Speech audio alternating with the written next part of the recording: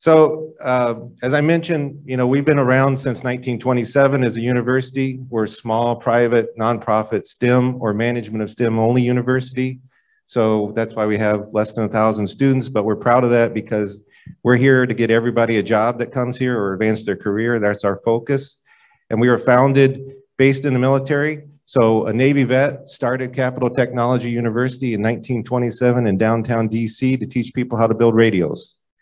And from that point on, as the students grew, it moved to a temporary location in Kensington. And then this land that you see, we bought in the 80s. It was called Beltsville Speedway. So just a couple years ago, we took down turn 3 and 4 back where those new residence halls are. So you don't see those anymore. And on a rare occasion, we do get somebody from the outside who still thinks it's a racetrack. We had to put a stop to that. So again, we're very proud of our history here. And just like MCPA, military and cyber are our strong points. For the military, we're a yellow ribbon program school. We also offer discounts for active duty and their families, retired military. We're part of a member of Fort Meade Alliance. So we're very proud of that. And matter of fact, I don't see my vice president of academic affairs, but he's a retired Marine colonel that runs our academics. And even though we were founded by the Navy, we figured the Marines close enough, so that's all right. So that's kind of our history there. As far as cyber goes, we've been very strong in cyber. So in 2001, we started the first online master's degree in information assurance. And the unfortunate events at 9/11 caused that program to explode. And so with the growth of information assurance, which is now cybersecurity, everything's named that way, we included a doctorate of science in cybersecurity in 2010, and we're approaching our 300th doctoral graduate I think next month. And if you know Dr. D'Souza, he's one of our proud alumni, and Dr. Janicek, Diane Janicek, she's another proud alumni. So we have a couple people on the advisory board as well. And then in 2018, we added critical infrastructure degrees. With that kind of expanded cyber into more of talking about operational technology, industrial control systems. We're looking to stay ahead of the curve on issues. So it was timely, if nothing else, being in 2018 launch of that type of content. So our focus here will always be working with industry and trying to provide what industry needs at the educational level. And we're adding degrees all the time that are only industry focused. Even our undergraduate degrees that are on campus, they're only, as I mentioned, STEM or management STEM. So our undergraduates they exceed 85% placement rate. And we even guarantee our undergraduate on campus students a minimum $50,000 starting salary, or we'll pay their loan and their parents' loan every quarter till they exceed that. So we're not afraid of what we're producing because we want to help the industry, the economy. That's what we're here for at Capital Tech, and that's what we'll always be here for. Go back into our traditions of our founder, Ritzky, who wanted to help people build radios, and that was a success. So once again, thanks for coming to HammerCon. Thanks for coming to Capital Tech, and have a good day. Thank you. And hold on one moment. And so since we're here in Maryland and everybody loves crabs here, and this is HammerCon, we wanted to present you with this mallet here, branded with the MCPA logo, as a symbol of our appreciation, sir. Thank you. Yes.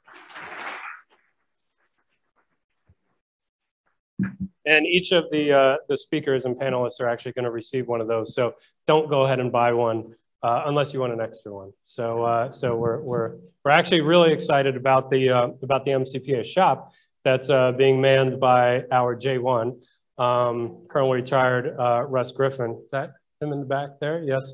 Thank you so much, sir. If you've ever processed an Order of Thor medal nomination, you may have seen or interacted with him virtually. Just such an amazing example about the team of volunteers that we have at the MCPA who really make the organization work on a day-to-day basis, including Daria here, our fellowship manager.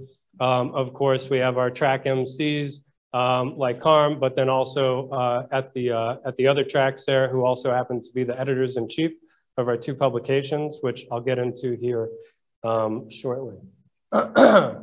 So maybe, okay, there we go. All right, so in addition to thanking Brad and the CapTech team, also so many different organizations and people to thank. I'm not going to be able to do all of them, but I did just want to call out a couple who have played a really special role in the establishment of the association, and of course, this being our first national convention, gonna give you a little bit of those bites of history, if you will. So the Army Cyber Institute at West Point, I saw that we have a few people in the audience from there. Really a very special team, a really special mission, very aligned with the mission of the association. Their first director, Colonel/Dr. Greg Conti, was the very first person to present an Order of Thor medal. They had hosted a number of great events. I spoke at actually their first cyber talks that was over at National Defense University, where I currently work on a day-to-day basis. So that's kind of cool. And it's actually at their Cycon conference in DC, where I met my wife, Christine Billingsley. So definitely the networking opportunities at cons are incredible. They're really incredible. So take advantage of the opportunities that are presented to you here. Another one that I want to call out is my dear friend Paul D'Souza, the founder and president of the Cybersecurity Forum Initiative. We have attended and done many different events all over the place for years and years, and really such a special relationship there and base of support for the organization. So thank you very much for that. And another organization to call out, the National Defense University College of Information and Cyberspace, also known as the Cyber War College. It's a nickname. But that is where you can find me on a day-to-day basis down in DC as a DoD civilian, and just such a great organization, and they're exhibiting here. And you might have seen in some of the material and before the theme for the conference, you have to beat all of us to be one of us, actually is inspired by something that I heard Chris English, the National Cyber Director, say as he was being interviewed by the Chancellor of the College of Information and Cyberspace, Dr. Cassandra C. Lewis here. And that really inspired me, and I thought that it spoke exactly to everything that we're really about, which is about building this team, infusing the trust, and that being something that our adversaries have to take into consideration when they're considering messing with us. So with that, we're going to move on here. A little, very brief summary, background of the past of the Military Cyber Professionals Association. It's my favorite kind of expeditionary picture, joint force stuff. When Captain Billingsley over there, underway on the USS Mal Whitney, really just saw across the entire joint force such a need for all of us to come together and move in the right direction at a much more rapid pace. And I had the opportunity at the Naval Postgraduate School to actually put the association together in a way to really do that, fusing together a number of different incentives, whether you're talking about great events to just spoil the military cyber community, which hopefully we're going to be doing here today for you, to giving publishing opportunities, whether in the magazine or in our peer-reviewed journal, and of course our medal, the Order of Thor medal. And what we have here is an organization, a 501c3 educational nonprofit and public charity with the mission of developing American military cyber professionals and investing in our nation's future through STEM education. So that two-part mission there is really focused on the force of today and of tomorrow. And we've really done an amazing job, I think, doing that over the years, and a lot more work to be done there coming up, of course, as well. Hey, Arnold, how are you? Yes, and Arnold Abraham here, another fine example of one of the members of the team of the association. He's from our board of advisors. We have a number of our board of advisor members, as well as Brad Sims there in attendance today, and also that couldn't be here. And it's if you check the website, it's actually a quite impressive list, I must say. Our most recent addition was General Keith Alexander. So it's pretty good stuff. Anyway, so the values of the organization, loyalty, duty, and excellence that we actually really do put into action.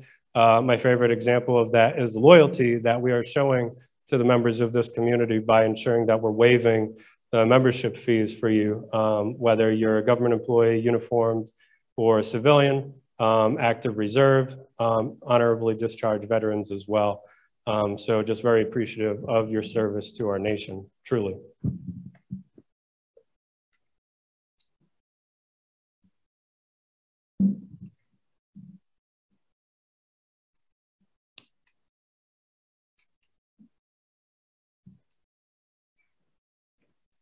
Okay, there we go. Yes, our vision is really to establish and maintain what the nation needs, expects, and deserves. Our nation needs the cyberspace to be secure for military, economic, and private individual pursuits.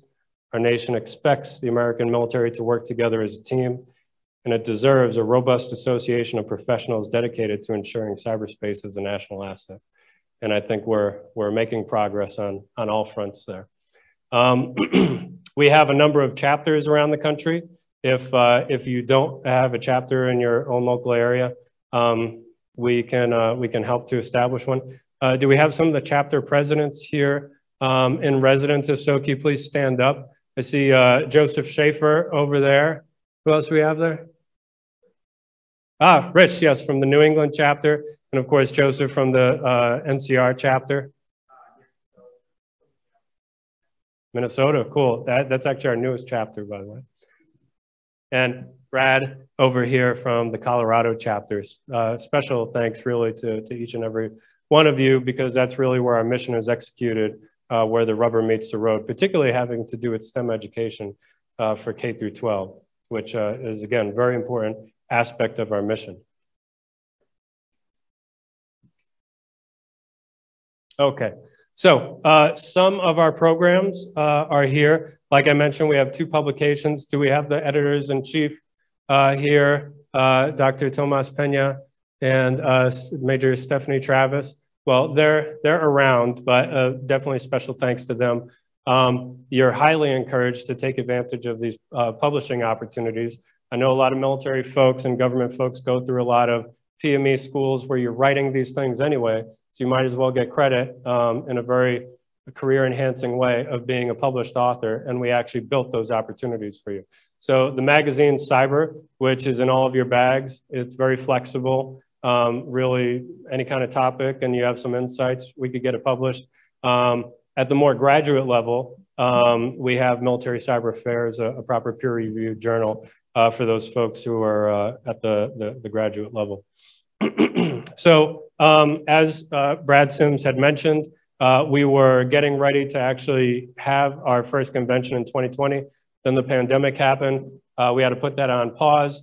But what we did do, as many of you know, we spun up the 3L series, the Lockdown Lunch and Learn, put on every single Wednesday, every single week for 100 straight weeks by my lovely wife and also Chief Operating Officer of the Military Cyber Professional Association, Christine Billingsley, and such an amazing person and professional who I think is still out there getting people badges and stuff. Oh, there she is in the back there.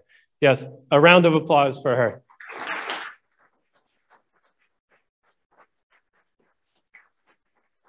Yeah, truly remarkable work with that series. I know really had a big impact on a lot of folks throughout the pandemic. So again, thank you very much, my love. So then at the 100th episode, when we retired it, which was actually just maybe a month or so ago, we transitioned that to our very own weekly podcast hosted by Nick Thomas. Is Nick here? Nick here? Ah, there he is in back there. So formerly the InfoSec Sync podcast, now the MilCyber Sync podcast, really tremendous venue to share information about things going on of interest to this community. So if you see him, feel free to engage him. He could do a little interview with you, but more importantly, longer term, feed him interesting insights that you think you need to get the word out about. Because it's really all about feedback and building those feedback mechanisms for to more quickly develop our community. So up at the top there, you'll see Gen Cyber. So super excited that in collaboration with our friends at the Virginia Tech National Security Institute, successfully competed for a grant with NSA Gen Cyber. And actually it was Christine's idea, pet project. So there's going to be an activity book, coloring book featuring our little Pomeranian who's going to be teaching cybersecurity principles for younger kids. So stay tuned for that. It's actually going to be really great. I'm very, very excited about that. And finally, our flagship program, the Order of Thor medal here, which my friend Paul likes to call the flame of the association, because it really is at the heart of really what we're all about. And why our national convention is called HammerCon, right? So why did we choose Thor and why did we choose the hammer here is because we needed some kind of mythological type of character to adorn our medal, just like for many other communities across the American military cyber community. For some folks, might be familiar with the Order of Mercury for the Signal Corps Association, or the Army Strategist Association has the Order of the Archangel, and so on and so forth. So we knew we needed somebody inspiring and fun, actually. So Thor was selected because he is a warrior as the god of thunder that operates in and through the clouds. And he wields the hammer, which is a tool with both the power to build and destroy, just like cyberspace.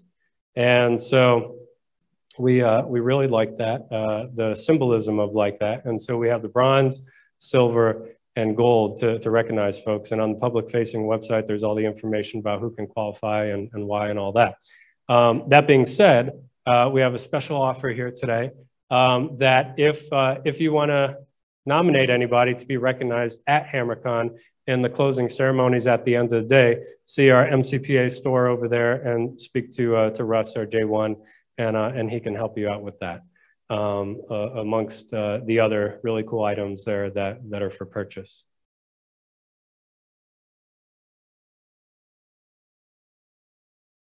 Okay.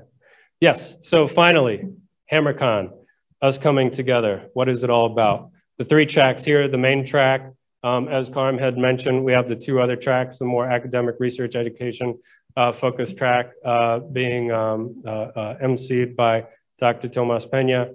We have the more commercial and private sector oriented track being emceed by Stephanie Travis. And they're all going to be amazing. The villages that we have represented here, imported from places like DEF CON, the lockpicking village, the IoT village, and career hacking village.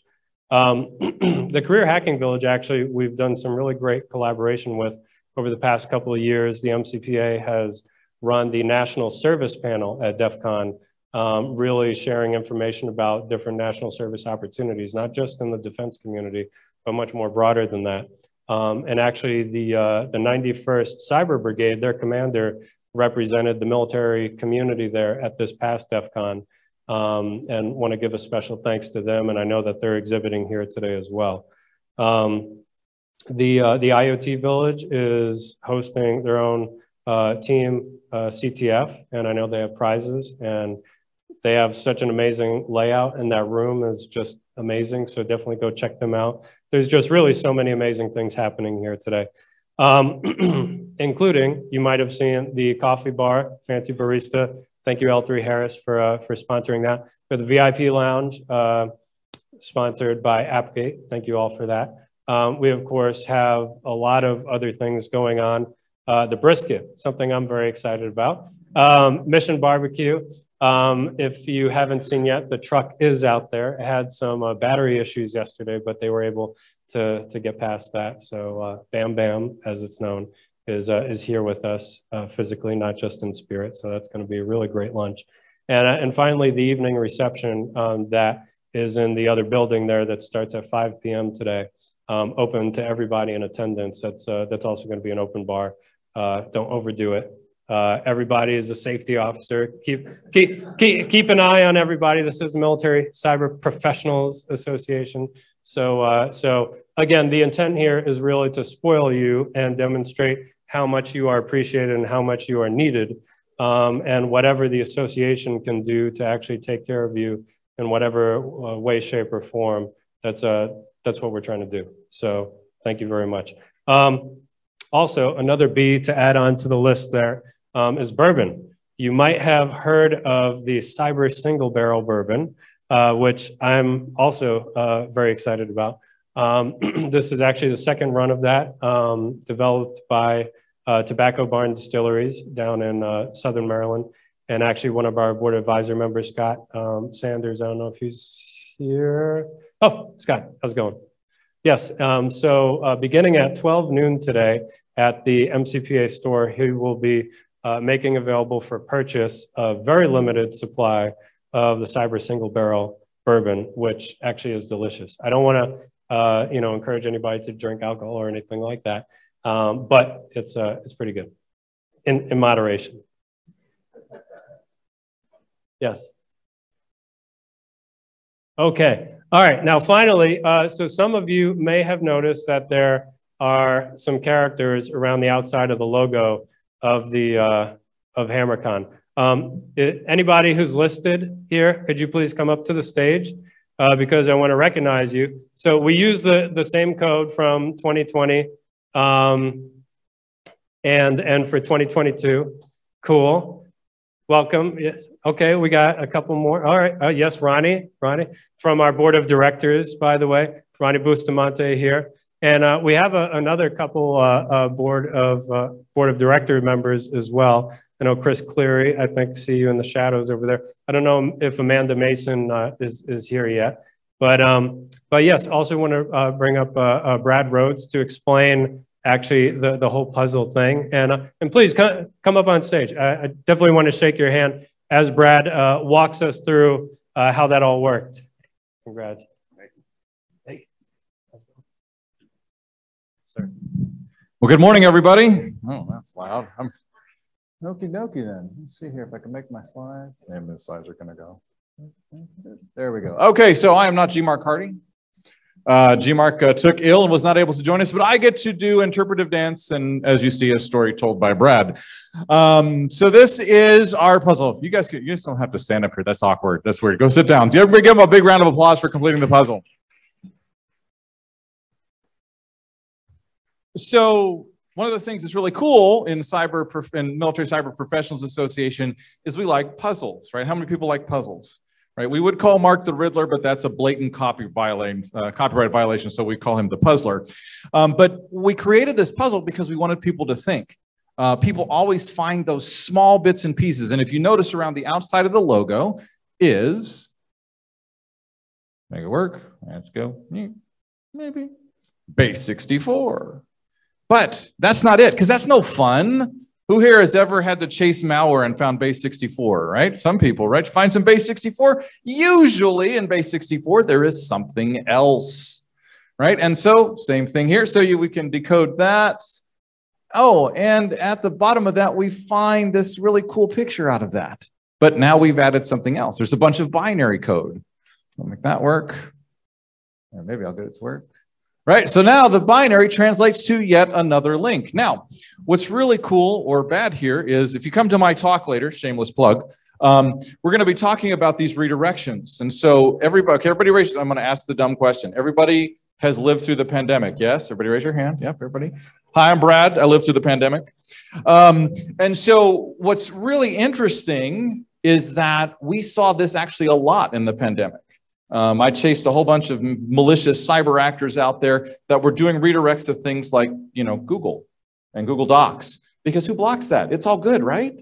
No, it's not. Okay, so we found something else in there. If I can get my thing to work, there we go. Oh, now we found some hexadecimal. We're getting there. Look at so everybody excited for Tom Cruise, his movie, right? What is it? Top Gun Maverick. Right, he's only made it to captain. They're like, why aren't you an admiral? I've seen the trailers. It's awesome.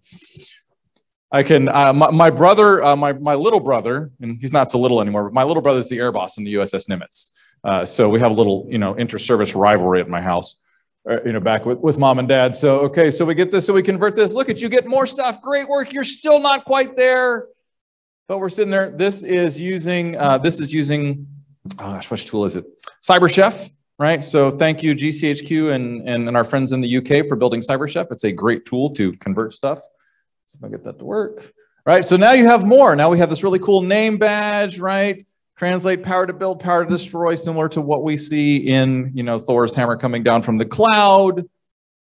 If I can get this to go, there we go. All right, and now we have the cat. I like cats. Cats are cool. I have 2 tabbies at my house. But now we've added something else, right? We have another language here, right? So it's actually German, so that's always fun. So Google's got that fancy translate feature, which is useful, which it takes you to another link, and you're super close. So you notice the puzzle here.